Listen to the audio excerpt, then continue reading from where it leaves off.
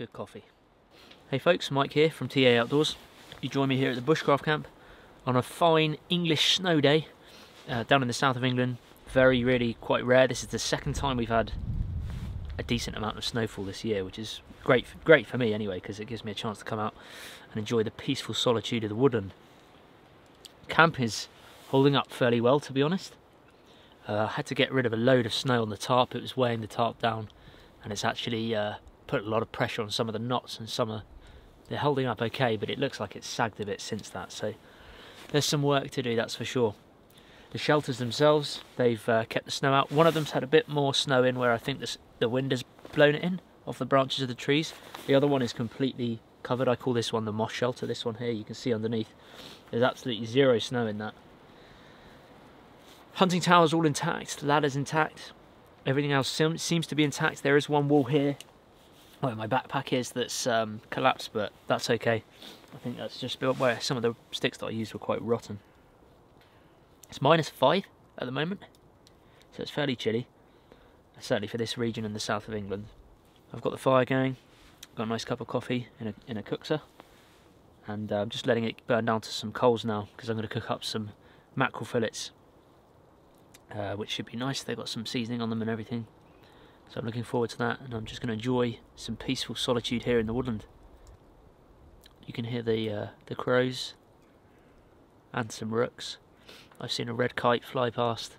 It's peaceful out here. It's really nice. Couldn't think of anywhere else I'd want to be right now. For those that are new to the channel, I've done a whole 13-part series of building this camp here over the past few years. Every single piece of wood is dead that I've used in the camp. It's all dead wood. I haven't chopped. The trees that I have chopped down have had no branches on the top. They were dead, but most of it is actually dead full or dead standing, just lying around on the floor as well. And yeah, it's been a hell of a project. It's been really good. Really enjoyed it. And now there's sort of less building work to do. It's more coming out to enjoy it. There's obviously little bits I'd like to add, but feel free to pop in the comments section anything else you'd add to the camp. So one of the things I was doing just a minute ago before my coffee was ready was sharpening my axe. And I use just a sharpening puck. It's got a coarse side like that and a fine side, Canada geese.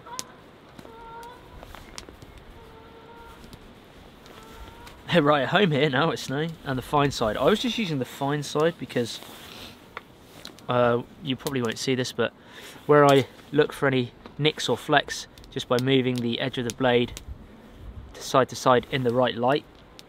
So it's hard when the sun's not out, but as long as you've got a light source you can see, so I can still see there's some nicks and flecks there. When I'm doing this side of the blade, I like to tuck it into my shoulder. This is just my way of doing it. There's other ways, obviously. I like to tuck it into my collarbone up here, close my left eye because I'm only looking down this right-hand side, or will be your left-hand side, but this one side, meet the angle of the blade, or the bit, to the edge of the stone. Make sure it's just touching. Oh, bit of saliva as well. You can use water. Sorry, I know it seems rude that I'm spitting, but there's a purpose to it. Once I've met that blade and I can check there it is, I keep that angle and I start with really small circles. And the reason for the really small circles is so that I know I'm in contact with the edge of the blade and it's getting that muscle retention back. I don't want to sort of just rip around the point there. I'm just slowly checking everything's in line. I'm doing small circles. I don't do a certain amount of circles, 18 one side, 18 the other side. I just keep going until I feel there's a good enough burr there, until I move on to the other side. Once you get going, then you can get to long, smoother, slow motions. And when I come to the edge of the bit here, I lean out just to check that's touching. You don't want to roll the edge over too much. It's a lovely, soothing sound. And then I just flip it over. I can see there's a burr there already.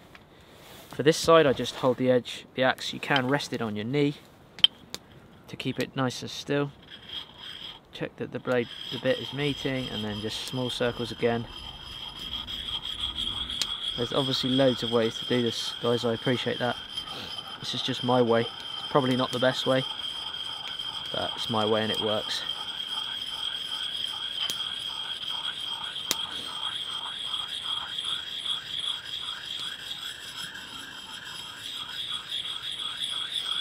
So I'll just show you. I'm on a wide angle lens here, so hopefully you can see this, but if you look, this is what the blade looked like previously, and this is what it's like. I've still got some nicks in here, that's why I'm working on it, but this is the shinier part here, if it will focus. This part here, this is where I've just sharpened this shiny part there. And I've taken away that material, and you can see it's created like a slurry. So I could use that straight up, that would be fine to use, and it would cut no problem.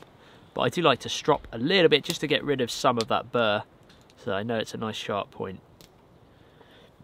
I don't want to make it the angle too steep, because the axe has a lot of weight behind it, and if that angle's really fine, almost like a Scandi grind knife, like really, really fine, it's more likely that the point's going to be able to roll over as you hit it with all that weight. It's going to roll that point over.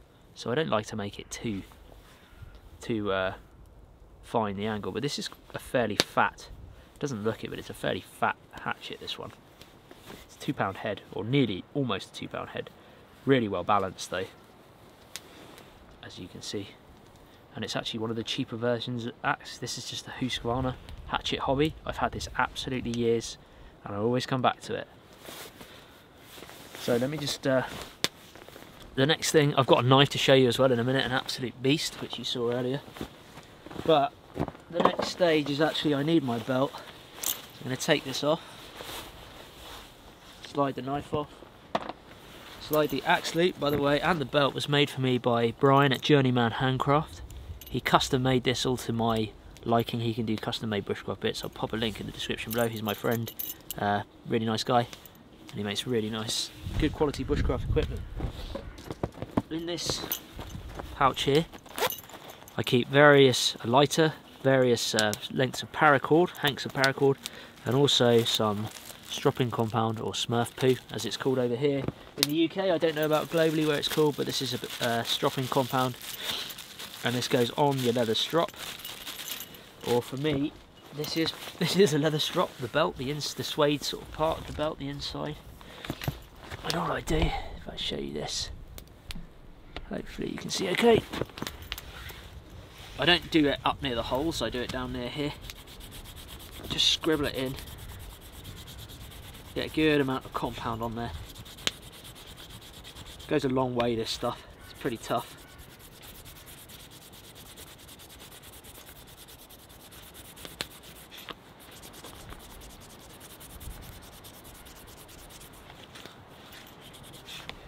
Come a little bit. Obviously, I only need to really go the width of the log, because that's as much as I can draw the blade across.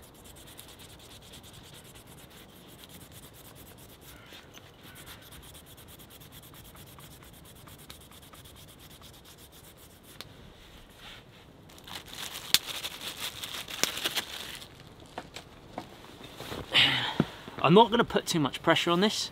I'm just going to simply draw, stand up, you can see, just draw the axe across it, keeping that angle that I did before. So that's the blade flat. Obviously the bevel of the blade isn't touching the leather there. If I tilt it up slightly, it's just touching. If I tilt it too much and push hard, I'm going to really roll that edge again, and you'd be surprised how much you do roll it. So I'm just gently, I'm really not putting too much pressure on here, because I'm only getting rid of that burr of metal. Again, like I said, it's just my way of doing it.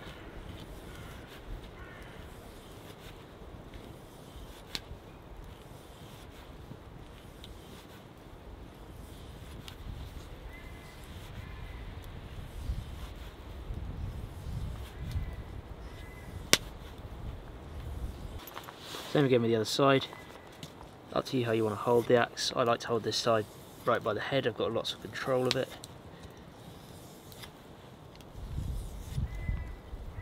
You can use a stropping block or a stropping stick, which you can also make yourself. I'm aware of those.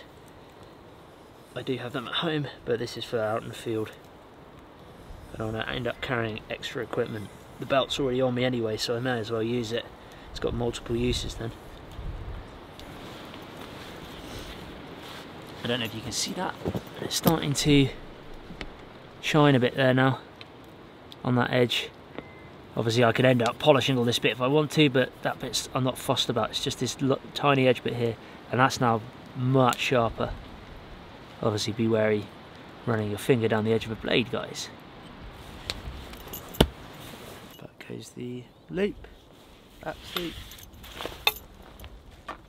There's the knife, which we'll talk about in a bit. I'll show you this beauty of the knife.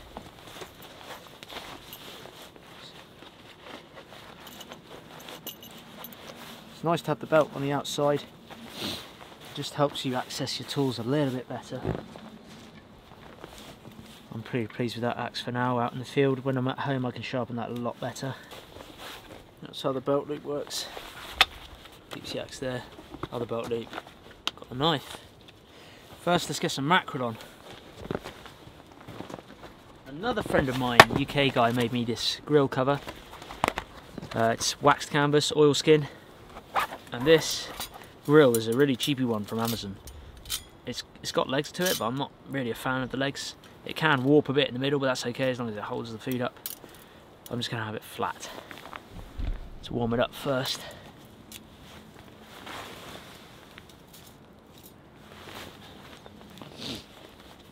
Pop a link to Tim's stuff as well in the description. So this is the mackerel. Smoked already, but it's peri-peri. I've got some peri-peri on there. At the moment, there's a bit too much flame, so just gonna line these on the edge a bit. Get it warmed up. Peri-peri mackerel.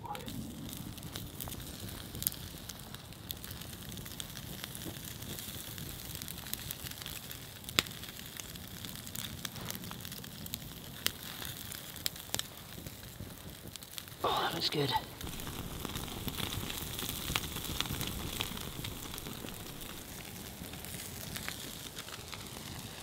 Oh, she's burning. They are looking good and done. Peri-peri mackerel.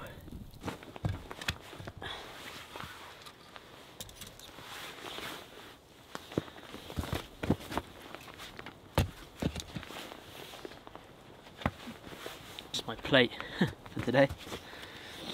Oh, looks so good. Haven't had mackerel well since summer really. Oh, it just falls apart.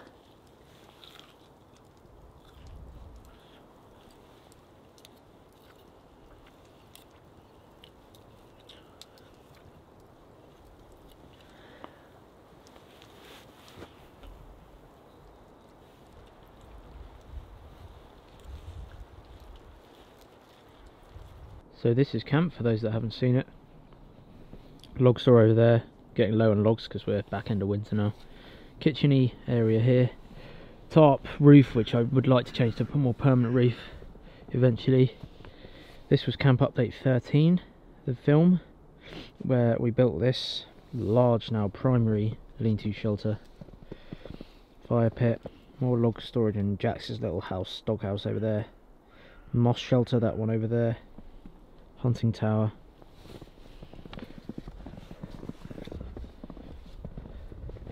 This was a little perspex, well, bit of a plastic bag, really, recycled plastic bag that we used as a window for this shelter.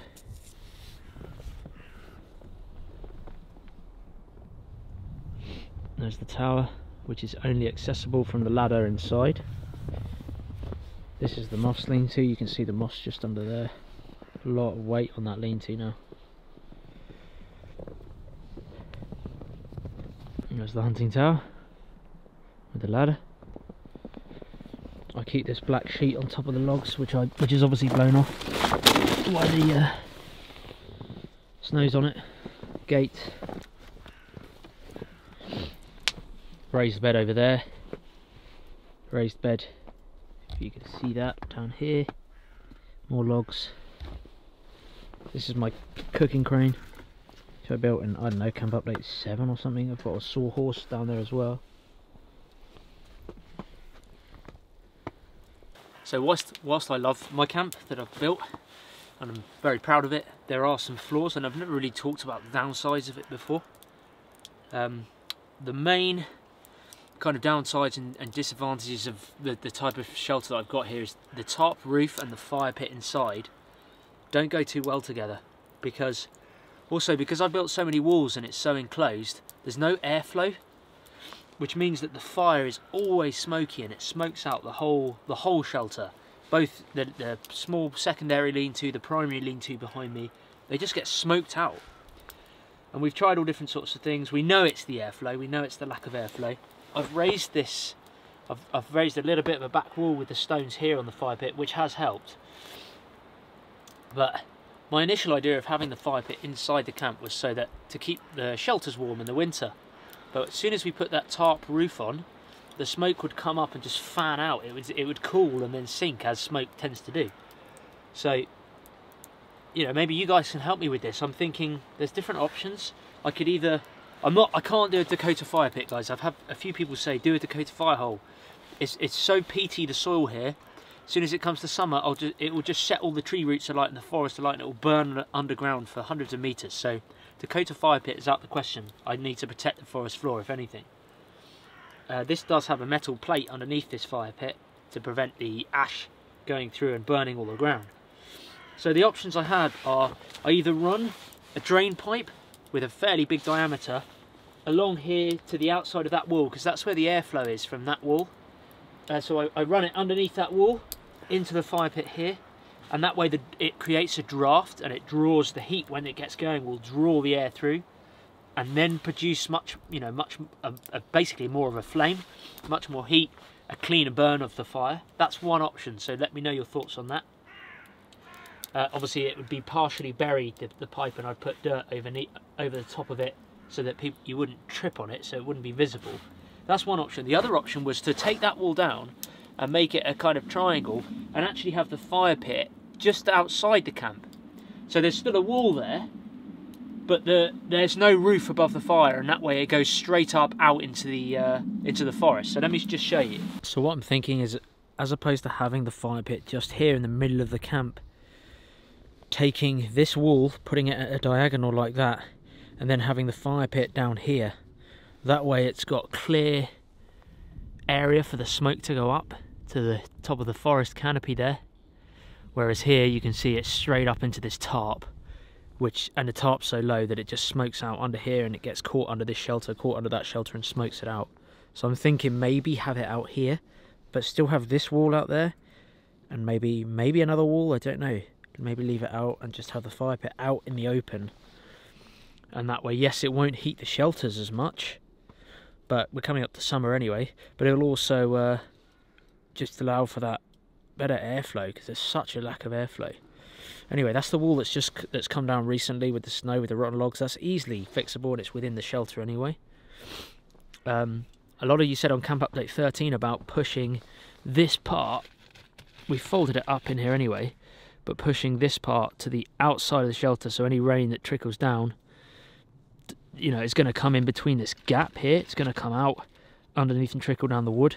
So perhaps pushing it through, which I'll do in another video, push it all through the other side so it all leaks outside that way and keeps it from coming in the shelter.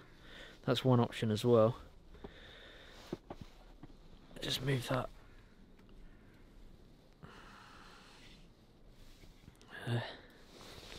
This is great, this cooking crane works really well. Anyway, let's go up to the hunting tower. A little bit of snow up here, which is fine, but it's still super solid. The walls are still solid in this. Look at this view. Roof's okay, there's a bit of snow on it. Up here I have a 360-degree view. This is the tiki kitchen. Eventually I'd like to have a wood roof. Let me come outside a minute. But I'm still not sure how I'm going to do it. We've got this pole here holding this tarp up. I just would like a more permanent roof, but it's really difficult where I've built it. Perhaps you guys can help with the permanent roof. There's pictures on my Instagram of camps, so maybe you can look at that picture and see how I can build a roof, because at the moment obviously there's this gap here, so the snow came in there. I don't know, it's going to be difficult. Let me know, guys. Let me know in the comment section below if you would, how you would do a roof here. There's that tree obviously in the way, but it could be used for support. I don't know. So I wanted to talk to you guys about this new knife I'm using, which is made for me by my friend Scott. He's called Wessex Blades. He's a UK knife maker. This is, without doubt, probably the best made knife I've ever seen and used.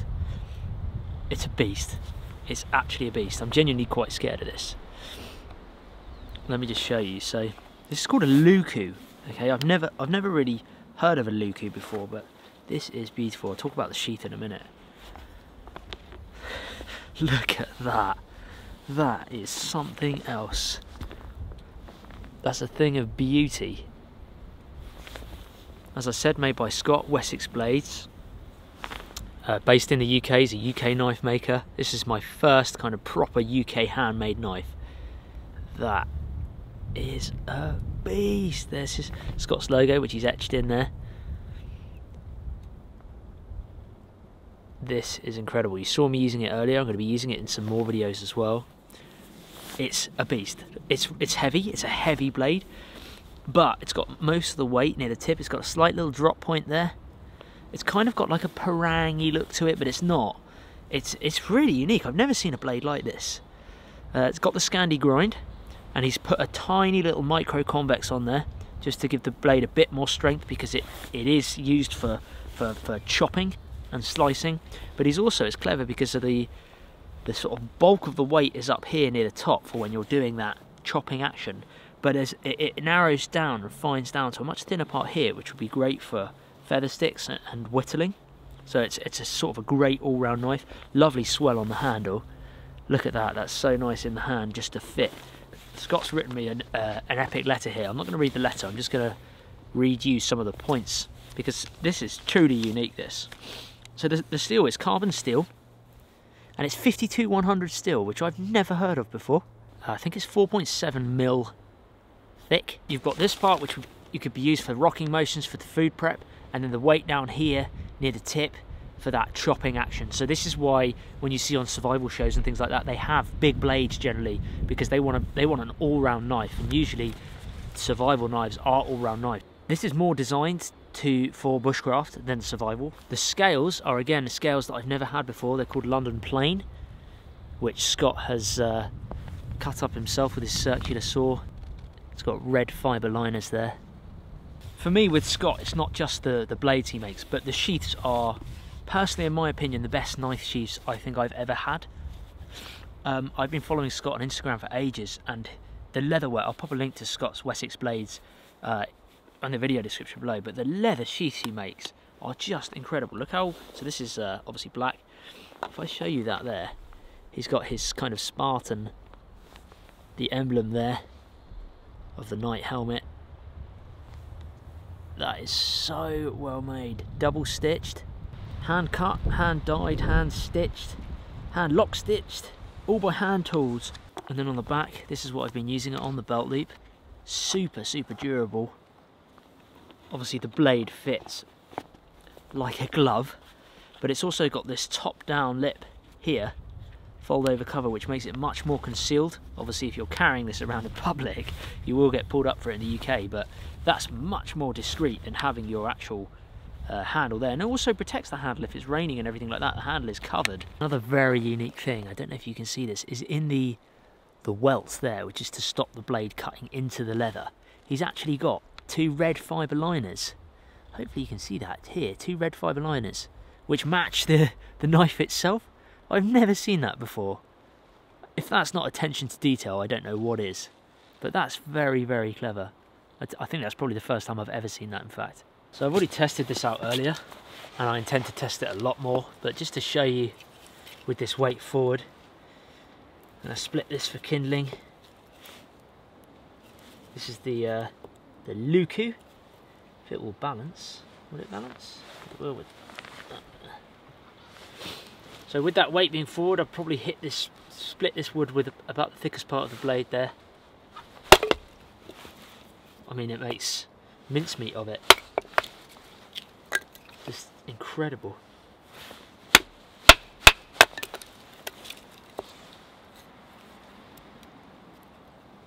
Can't get over how much of a beast this knife is. Look, it just smashes through it.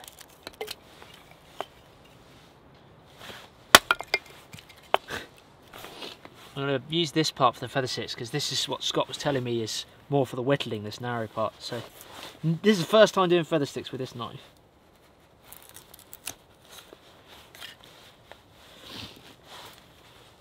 Okay. Look at the fine curls you can get from it.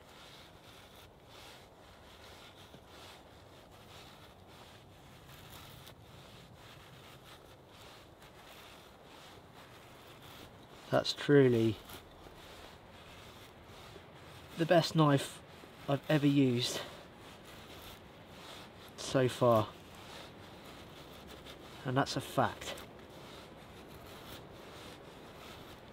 I've always been put off of big knives like this.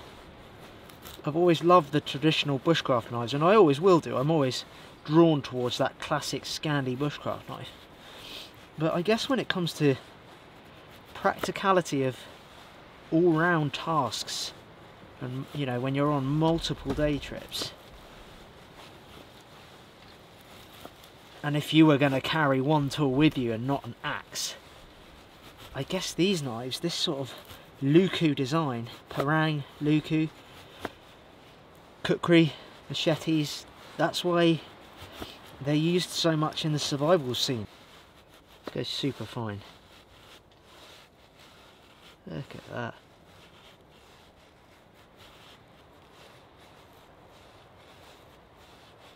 So, just so you can see, that's the thicker curls here. That's the fine curls. I mean, they are so fine.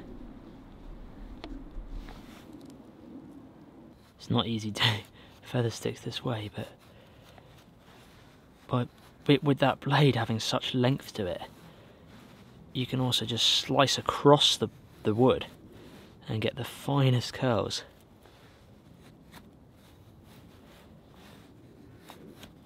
Normally I'd never do feather sticks like this, but I'm just trying to show you for the camera.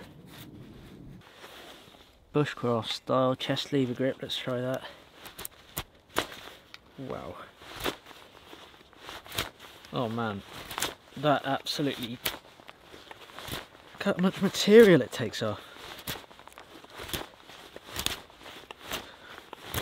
Look at that. Takes off so much material. I'll tell you the chunks of material, the thickness it's taking off. A bit more of a finesse.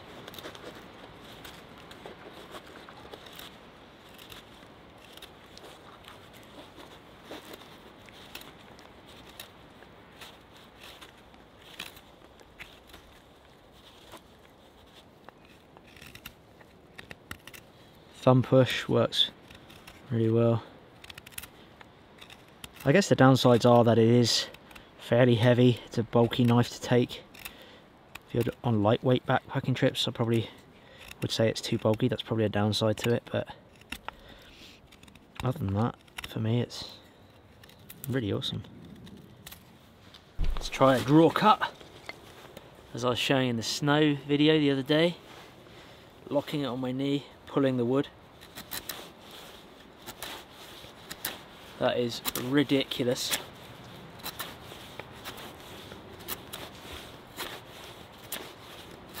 I can't get over how much material it takes off compared to my normal bushcraft knives, my sort of standard classic ones. I would say, with it being longer, pulling it back here, I'm not getting as much material off. Down here, near the choil, there is some power there. So I've got a bit of a broken file still here. It's not my traditional one, my normal one that I bring. It's just one a spare blank I've got in my bag. But yep, it works fine. Awesome. So I mentioned in the previous, I think it was the previous snow video actually, about the partnership with G-Stove and the discount code that they were going to give me, well, give you guys, and I get it's like an affiliate code, so I would get a commission from that discount code. So it's amazing. The G-Stove, for me, I use the Heat View version, the smaller version. For me, it's the best. It is one of the best, if not the best, in my opinion, wood stoves out there. For general, you see me hiking with it, you get what you pay for. With a wood stove, I wouldn't be buying them regularly. I'd like to buy just the one, and that was it. I'd like to think that would last me most of my lifetime anyway.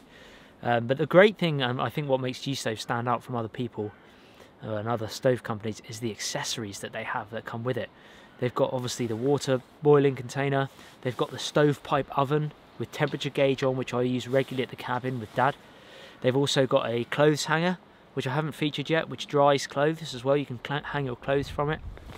They've got a fan which sits on top of the stove and runs via the heat of the stove itself, so it doesn't need any power. It just runs by the heat, and it pushes all that heat out, circulates the heat around the room or the tent or the cabin that you're in. So they've given me a code, guys, and it will get you 15% off, which is a fairly significant amount.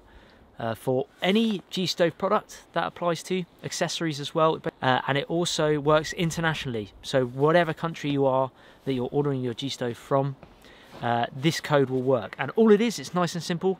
It's just all in small case, TA Outdoors. Okay, there's two ways you can use this code, this TA Outdoors code, which will get you 15% off. You can go onto the G-Stove website.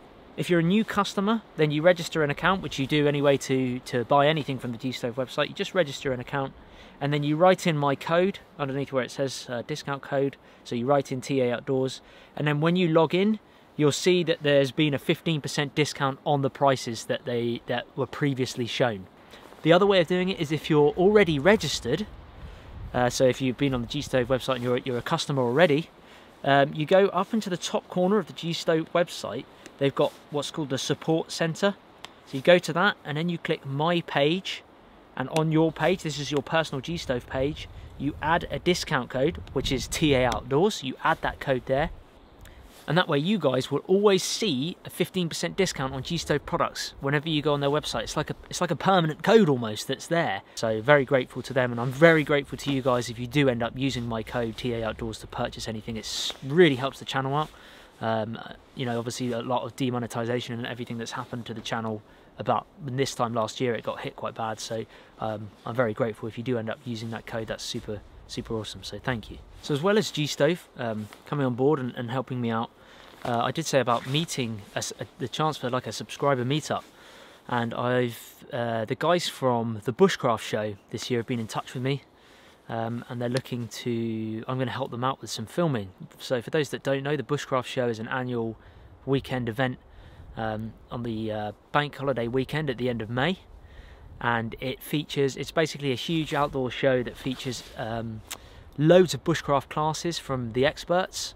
It also features seminars and talks from bushcraft experts. There's loads of practical hands-on things that you can do.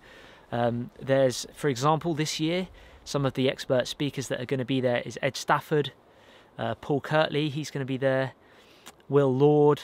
There's some unbelievable, you know, I mean, these are the top people that are going to be at this year's Bushcraft show. They are the top of the top.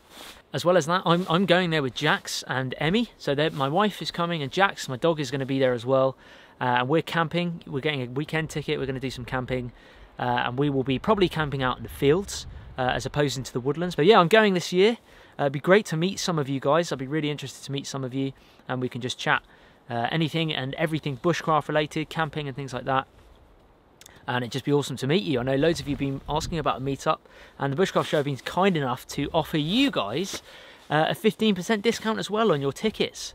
So if you're interested in maybe coming for the weekend or the day, they do day tickets as well, but we're going to be obviously there for the weekend. If you're interested in coming, use the discount code TA Outdoors 15 on the Bushcraft show website at the checkout, and that will get you 15% off your tickets, guys. So that'd be awesome. It'd be such a good opportunity to meet you.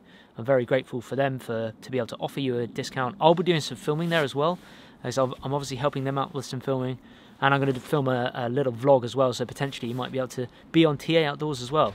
But for me, it's just a great opportunity to be able to meet you, because I'm usually so busy, you know, scheduled with films and things like that. It's very hard to find an opportunity to actually organise something like this. So rather than me organising it, we've been in touch. Obviously, we've been talking with the Bushcraft show, and they've happily helped me out. So I'm really grateful for that. Grateful to the guys, David and Olivia at the Bushcraft show. There's live music in the evenings.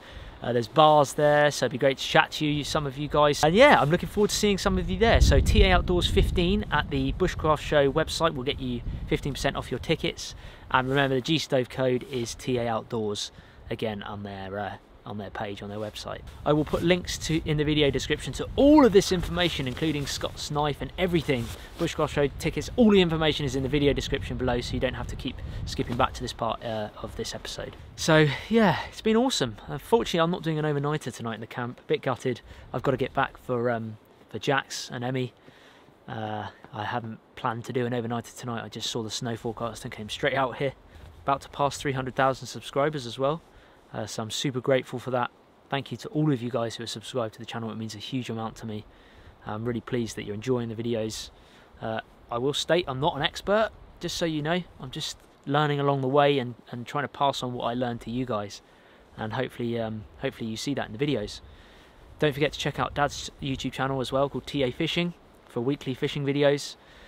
We've got lots planned. We have got lots planned. The doors are opening. I can't believe it. Like this time last year, I was on under 100,000 subscribers, and there was no sponsorships really or anything like that. And now there's doors opening with sponsors, and and I appreciate that not everyone likes the sponsorships. I do appreciate that, and it can it can affect the quality of a video. But it won't be every video. Not all of my videos that will be sponsored. But it just helps me out, guys, because those of you who are on YouTube will know your revenue is like this. It's just so up and down. It's so unpredictable what can happen. And things like last year where the demonetization hit, that was overnight. I woke up the next day and my revenue had halved. Imagine waking up the next day and your job, the people you work for, saying we're giving you a 50% pay cut. That's how it feels the next day, and it just hit me, and it really damaged the channel quite a bit. So I worked hard, worked on through it, kept going. And I'm now at the stage where people are knocking on my door, sponsors are knocking on my door, and it's a great thing, because this is my full-time job. I have to be able to provide for my family. I have to be able to earn money at the end of the day. But I appreciate that not everyone likes the sponsorships and the commercial side of it. But I hope you realise that it is so that I can. It's like a job. It's like you guys have a job. This is my job. Even if YouTube did stop paying me, I would still do this. It just wouldn't be on the regular basis that it is, and the quality would probably go down. So yeah, I started the channel well before YouTube was monetized, and I started TA Fishing. Well, we started that back in 2010, I think it was, or something like that, well before monetization came around. So we're well aware that it's still our passion to make these films, but it's just they won't. If I didn't have this income from YouTube and I wasn't full time, the films would not be the quality that they are at the moment. So I hope you guys realise that, and I hope you appreciate that. And I am aware that the commercial side of things, a lot of people don't like it. I'm aware of that, but I hope you realise that this is me providing for my family as well. I'm trying to make a living from this. It's not easy. It's the most unpredictable income I think I've ever known. It's so unpredictable, and it's so hard to know what's coming next. They can hit us with anything, YouTube, with the demonetization and non-advertiser friendly content. There's no heads up at the moment. They just hit you with it. So I have to do these. I have to do these sponsored things every now and then, because it's more security for me. Who wants to be in a job where there's no security? There's no knowledge of when you're going to be coming into work the next day. It's horrible. So yeah, hopefully you understand that, guys. I appreciate those of you who have stuck by regardless and just watched the commercial sponsored parts. I do really appreciate that, and the people who use the codes. That's super helpful. Anyway, thanks so much if you're still watching this episode. I appreciate it's been a bit of a ramble here in the woods, but it's been so nice to just enjoy it. So peaceful. And I've got plans to be back at camp soon. Once this snow goes, I've got to do some tidying up here. I've got to re-tie some of the walls, get the structures a bit better, a bit more sturdy. There will be plans potentially for another camp update. What do you guys think? What would you add to this camp? I'm almost done with what I can add to this camp, but I'm sure you have plenty of ideas. So let me know with the roof suggestions if you can. I'm very grateful for you for watching this video. If you're still sticking around, thank you so much, and I will see you guys in the next episode.